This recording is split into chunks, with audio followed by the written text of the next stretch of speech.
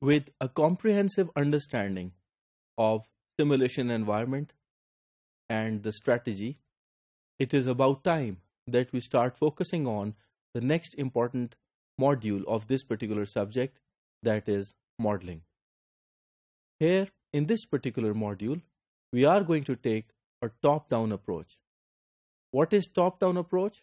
It is actually a phased rollout, as we shall see.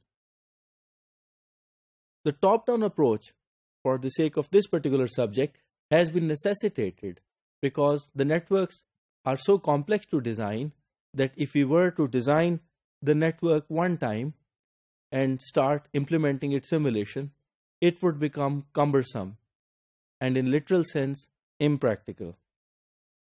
So the top-down approach suggests that take a phased rollout approach, that is, define the top layer, then the layer below it, then the layer below it, and then model it in a way that the top layer is modeled first, and the model of the top layer subsequently determines the layout of the lower layer. And this continues in an iterative way.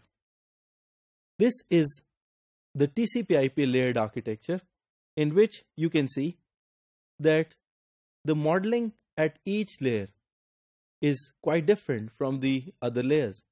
For example, at the application layer, we are interested in determining the end-to-end throughput.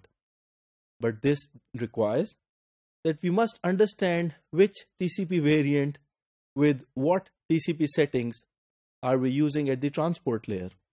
On the network layer, the behavior of the routing protocol and the router itself is going to significantly impact the application layer throughput.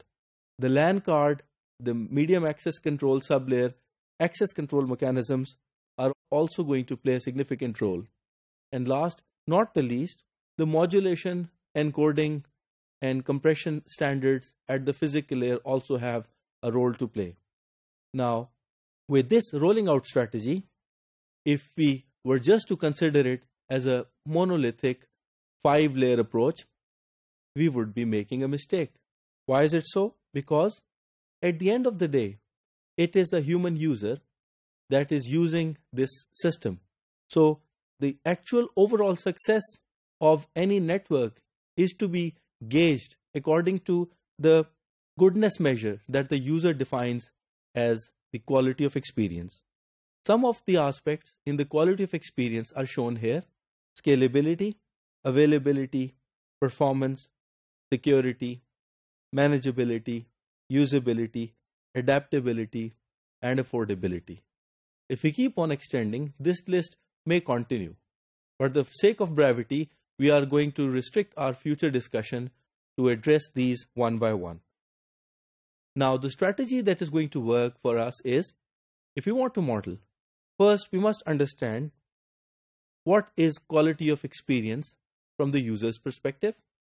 How does it affect the quality of service and the parameters that need to be tweaked at each respective layer? This we shall see in due course of time.